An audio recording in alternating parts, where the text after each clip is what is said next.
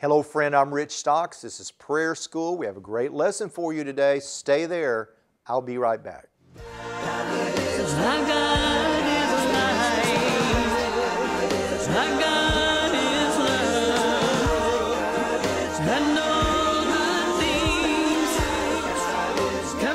Thank you for joining us today for The Healthy Christian with Rich Stocks. James 1:17 says that every good and perfect gift comes down from above from the Father of lights. We are proclaiming God and His Word as the one source of spiritual, physical, and financial well-being. Now, here's Rich. Good things come from the Father of light. No shadow of turning or changing is mine. Hello friend, I'm Rich Stocks from the Healthy Christian broadcast. In 1997, I heard a cassette tape by Dr. Joel Wallach called Dead Doctors Don't Lie. Dr. Wallach teaches that we all have the potential to live healthy lives well beyond the age of 100, and if you give your body what it needs, it will do amazing things. I want to invite you to join millions of people who've already heard Dr. Wallach's life-changing message. Now you can hear this message free of charge on our website at mineraldoctor.com. Here are 3 simple steps you can take right now to put you on the path to a longer, healthier life. Listen to Dr. Wallach's message, schedule your free health evaluation, schedule a free phone consultation. We have an experienced team of people standing by ready to help you with your health and well-being. Free wellness teaching, free health evaluation, free phone consultation, all found at mineraldoctor.com. We look forward to hearing from you and helping you reach your full, healthy potential. Hello everyone. For many weeks we've been in a series called Prayer School, mini sub-series. We looked at praying like Jesus prayed. We had a sub-series called Amazing Prayer Promises. We had a sub-series called Asking and Receiving. And now this is sort of a continuation of Asking and Receiving. I'm calling it Pray in Faith, Stay in Faith. And I am convinced that one of the primary reasons that prayers appear to be unanswered, we addressed this last time, they're answered the moment you pray if you prayed in faith. We've looked at that. Go back and watch the videos. When you pray in faith, God answers your prayer. With Daniel chapter 9, it took 3 minutes for the answer to show up, but in Daniel chapter 10, it took 3 weeks, 21 days. But in both instances, the angel appeared to Daniel and said, the moment you began to pray, the command came. God answered Daniel's prayer. But there was variations in time. It had nothing to do with God's timing. It had to do with other things. The angel was coming with an answer, and one of those, he ran into some adversity. You might run into some adversity, my brother and sister. What are you going to do? And so let's review a few scriptures. We didn't get very far last time. I mean, we did. We didn't get as far in my notes as I thought we would, but it doesn't matter. We believe we were on track with the Holy Spirit leading us. He is the master teacher. And we saw in Hebrews 6 verse 12, it says that you be not slothful, but followers of them who through faith and patience inherit the promises. How are you going to ask and receive? It's going to be through faith and patience. There's been a lot of teaching on faith, but not a lot of teaching on patience. What is patience? Patience is not just enduring. You could be enduring and you could be in unbelief the whole time. You could be putting up with the devil, putting up with sickness, putting up with all kinds of things that aren't the will of God, are not part of His plan, and just be full of unbelief. It says it's through faith and patience that you will inherit the promises. Brother Rich, that's talking about the promises after this life. This verse can be applied to anything. One interpretation, many applications. Don't ever forget that little saying. One interpretation. A verse may have one interpretation. Well, it's talking about this. Yes, but the application there could be 100 different applications. Because the Bible's full of principles. I said this a few weeks ago. It bears repeating. The Bible, to be in faith, you are either standing on a promise, a principle, or a finished work. The Bible is full, my Bible here, this book is a book of promises, it is a book of principles, and it is a book of finished works. My faith For me to be in faith, now, Brother Rich, I'm just trusting God. Well, let me ask you a question. What scripture or scriptures are you trusting in? I'm just trusting God. No, you're not. Yeah, you think you are. I hear it all the time. I hear good ministers, well-known ministers, and I understand what they mean, but it's still not accurate. Well, faith is just trusting God. Faith is not just trusting God unless you can tell me what that means. What do you mean you're trusting God? I've used this example many times. You might say, I trust Brother Rich. That's me. I trust him. You trust me to do what? Well, I just trust you. To do what? Do you trust me to come and mow your grass this summer? I hope not. Because unless the Lord tells me to, and even if He does, I'm going to try to negotiate with Him, say, well, Lord, could I pay someone else to come and do it? Because I don't even mow my own grass. I'm not coming to mow your grass. Now, I'm not going to say I'll never do it, but I don't plan to ever mow another blade of grass as long as I live. You got to be careful saying what you will and won't do, but I'm not planning on it. And like I said, even if the Lord said, hey, you go mow your neighbor's grass, I'm going to say, Father, why can't I just pay my guys to go mow it? Negotiate with Him. Isn't that what Abraham tried to do with Sodom and Gomorrah? Lord, you know, he's negotiating. Now, you can't always do that. But my point is, when you say, I'm trusting God, unless you're trusting in something specific that God has said in His Word, not something you think He said, well, the Lord told me I was going to marry so-and-so. Maybe you will, maybe you won't. Maybe they don't like you. Did you ever consider that? And maybe they never will. Well, I just believe God will change their heart. No, He's not. He can't even make them love Him, much less make them love you. I don't want to get on this again. I've spent a lot of time on this, but it gets me riled up, as you can see. People pray. They take that verse, Jesus said, you can ask the Father for anything, and they think anything means anyone. And that person has a free will. Okay? We got to keep moving here, guys. Hebrews 6:12, it's through faith and patience you inherit the promises. And then we saw in Hebrews 10, verse 35 and 36, cast not away, therefore, your confidence.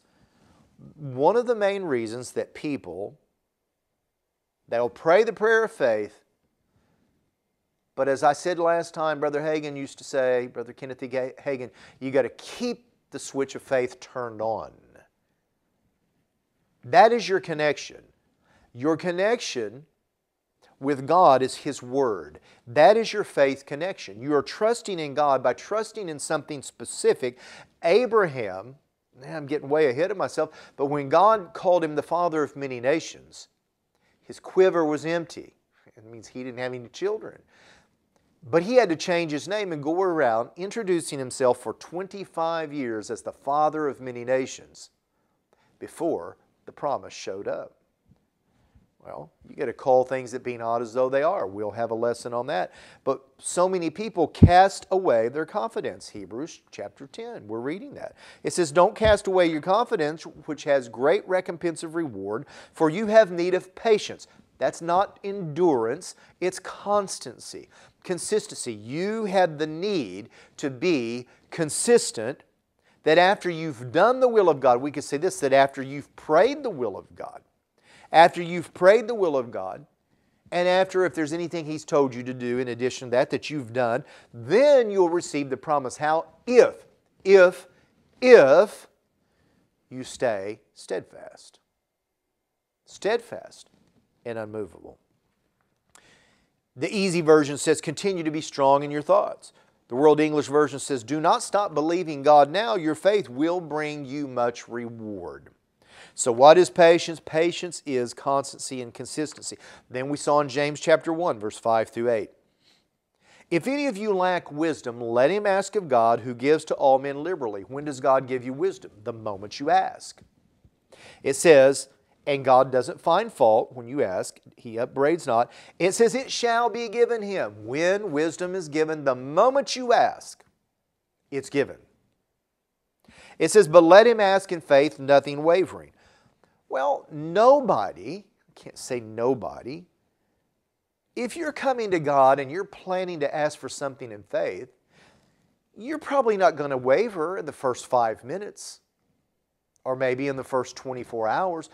The Lord revealed to me this week, wavering doesn't occur when you pray. It typically, we'll say typically, it typically does not occur when you pray. Wavering occurs after you pray. After you pray. If every prayer, if you saw the answer, again, I got to watch how I say this, because God answers your prayer the moment you pray. The moment you pray in faith, God grants it. It's done. His part is done. But you receiving it means you have to stay in that place of faith, that place of expectancy, that place where you are ready to receive until you have it in your hands, until you see it with your eyes, until you hear it with your ears, until you're driving it down the road, until you're walking down the aisle with it. Some of you get that later. You stay in faith. After you pray in faith, that's this sub-series, pray in faith, stay in faith. Until you have it. Believe you receive it when you pray, stay in faith until you have it. It says here in James chapter 1, verse 5 through 8, it says that when you ask in faith, nothing wavering. The wavering comes later. For he that wavers is like the wave of the sea, driven with the wind and tossed. Let not that man think that he shall receive anything of the Lord. Did you notice the word anything? You want to know how not to receive anything from God?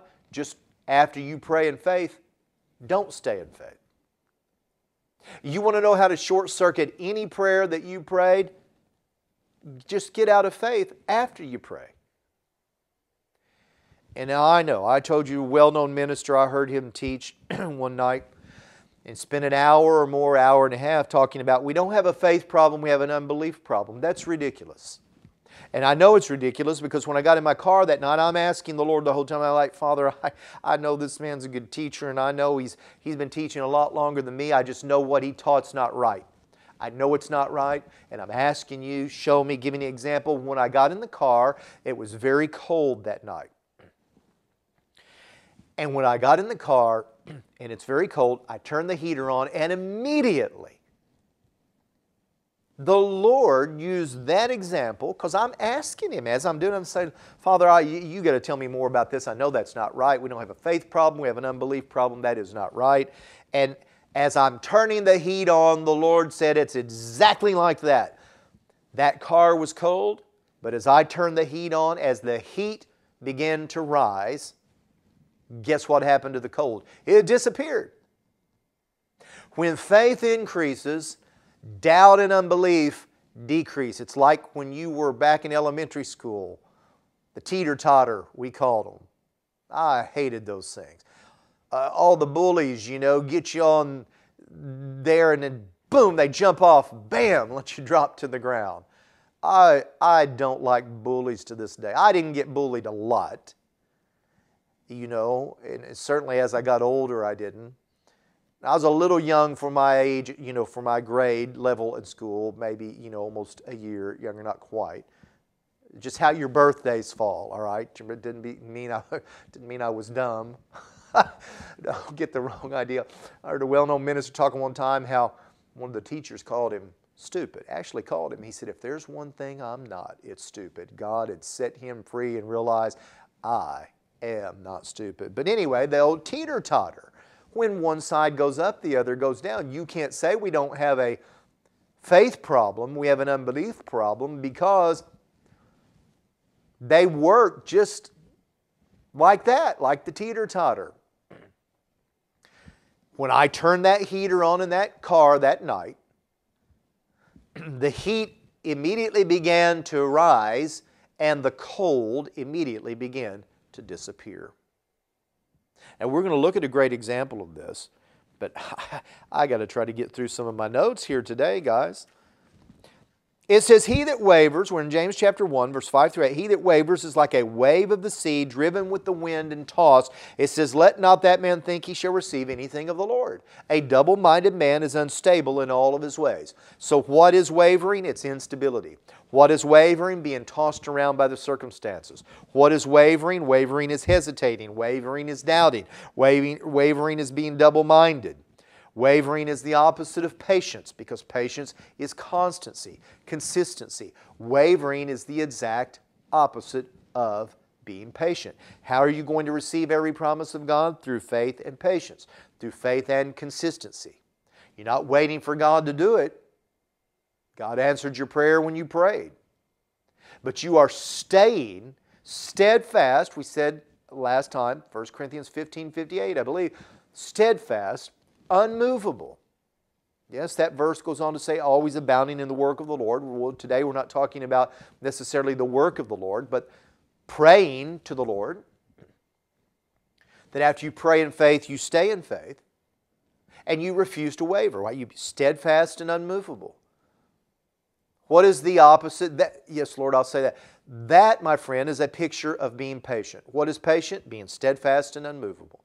You want a Bible definition where another Scripture defines patience. That's it. Be steadfast, unmovable. That is the best definition of patience you're going to find in the Bible, where another Scripture actually defines what patience is. Constancy, consistency, being steadfast and unmovable, refusing to waver. It says here, if you waver, we're back in James chapter 1, verse 5 through 8, if you waver, you will not receive anything from the Lord if you waver. A double-minded man is unstable in all of his ways. So you, to receive from God, it takes patience, which is stability, which is steadfastness, which is constancy and consistency. Wavering does not occur when you pray. Wavering occurs after you pray, while you are waiting for the answer to show up. Not waiting for God to answer, not waiting for God's timing, not waiting for, I know the Lord's going to heal me. No, He's not. You're going to die.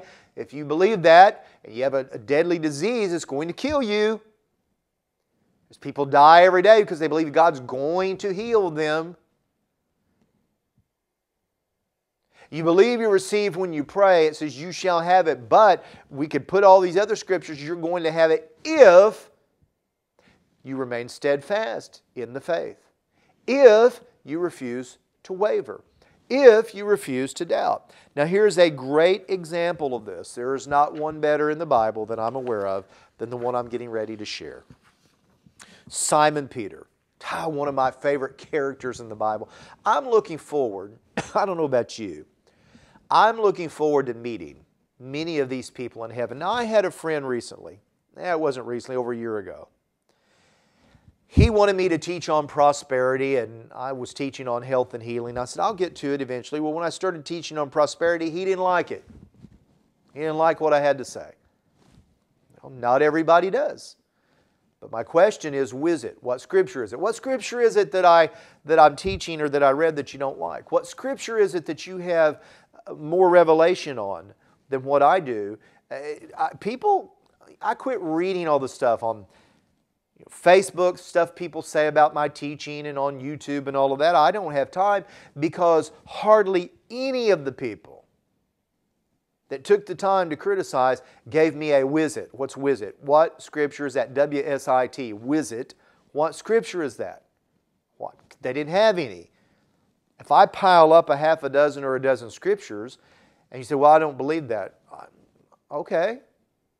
I'm sorry to hear that, but there's not much else I can do besides pile the Scriptures up for you.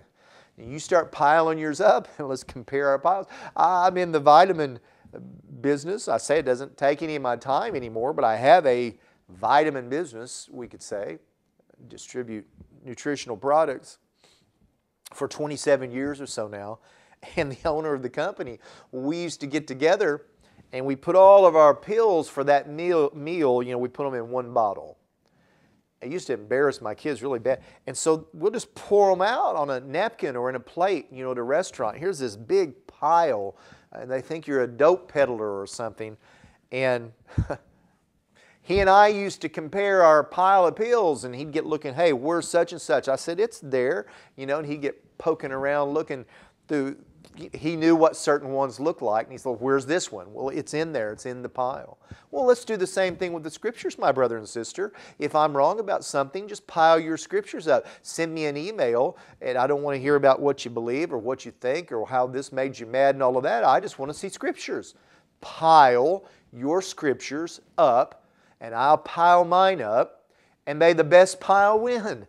May the person with the biggest pile of Scriptures win. Not that the goal is to win a debate or lose, but I do want to know the truth. And if I'm wrong about something, I want to know. Don't you? Isn't that what Jesus said? John chapter 8, verse 31 and 32, if you continue in my word, then you'll know the truth will make you free.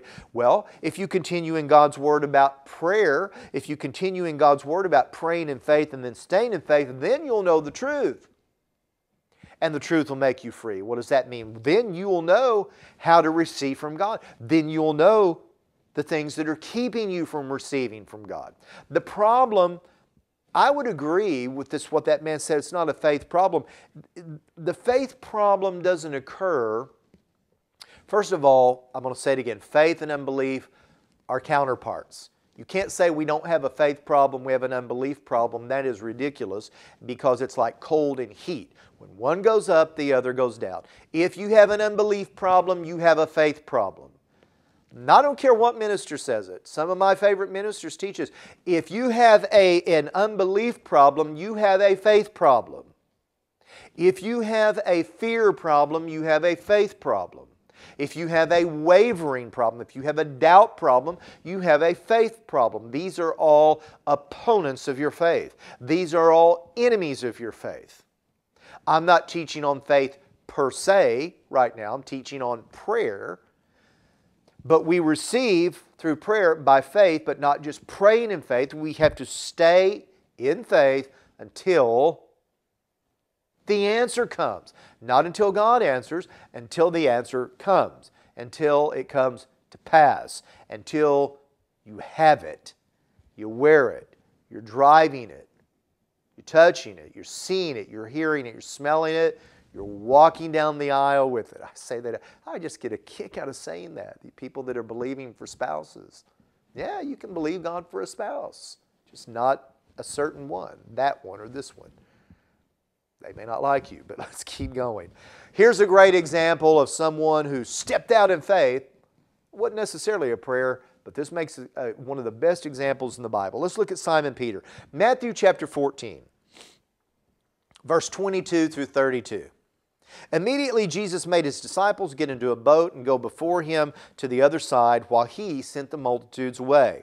And when he sent the multitudes away, he went up on the mountain by himself to pray. Now when the evening was come, he was there alone. But the boat was now in the middle of the sea, tossed by the waves, for the wind was contrary. Notice that's what we read in the book of James, chapter 1, that wavering is like being a wave on the sea being tossed to and fro. This boat was being tossed by the waves. It says, being tossed by the waves, for the wind was contrary. Now in the fourth watch of the night, Jesus went to them walking on the sea. And when the disciples saw him walking on the sea, they were troubled, saying, it's a ghost. And they cried out for fear. But immediately Jesus spoke to them, saying, be of good cheer, it is I. Do not be afraid. And Peter answered him and said, Lord, if it is you, command me to come to you on the water. And so he said, come. I had a friend just this past week say to me, he said, you realize he didn't just say come to Peter. He didn't say, come on, Peter. He just said, come. All 12 of them. Oh, I got goosebumps all over me now. Whoo-hoo.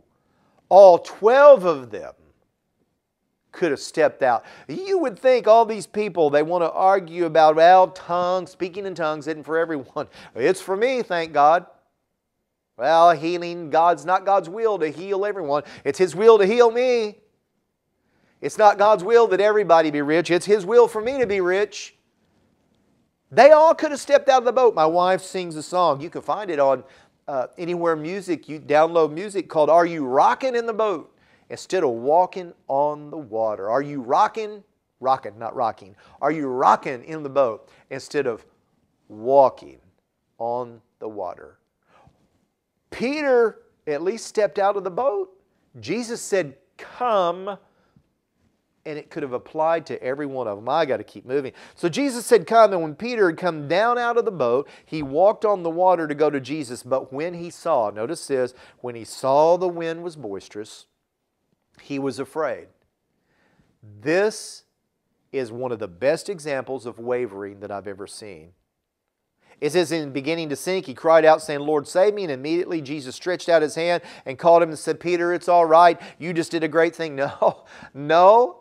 Look at what your Jesus, the Jesus you love, the Jesus who's so kind and all of that. Look what your Jesus said to him. He said, oh, you of little faith, why did you doubt? The man's walking on the water, and Jesus said, your faith is teeny, tiny, too little. Oh, you of little faith, why did you doubt? So there you see that picture as doubt increase, faith decrease. They work as counterparts. You can't say you got a problem with one and not the other. Peter began to waver. When he began to waver, he began to sink. This is how people do in prayer. One of the main reasons prayers don't ever, the answer never appears. We're out of time. Can you believe that? Lord, give us more time in Jesus' name. I want to leave you with one of my favorite scriptures. God desires above everything, my brother and sister, that you prosper and be in health, even as your soul prospers. Hello friend, I want to encourage you to subscribe to our Healthy Christian YouTube channel. We have hundreds of videos. It's free to subscribe. If you click the notification bell, you'll know every time we post a new video. There's a link to the channel on our website, richstocks.org. We have two other websites for our friends and partners for nutrition and wellness. We have mineraldoctor.com, for weight management, simple3slim.com. I want to say thank God for all my partners. Together we are sending God's Word to the whole world through television and social media. Every week we hear from people and they're hungry for the Word of God, and this is made possible through people just like you. The Bible teaches that we are to sow into the ministries that we receive from. So if you're receiving from this ministry, I want to invite you to become one of my partners. We have a video on our website called Becoming a Business Partner with God. The web address is richstocks.org. I join my faith with yours for a great harvest on every seed you sow into this ministry. Thank you for joining us today for The Healthy Christian with Rich Stocks. If you enjoy this teaching, be sure to subscribe to our YouTube channel. For additional teachings by Rich Stocks and to help us send God's Word to others, visit our website at richstocks.org. You can also send your praise reports, prayer requests, and questions through our website. The website is richstocks.org. That's richstocks.org. Good and perfect.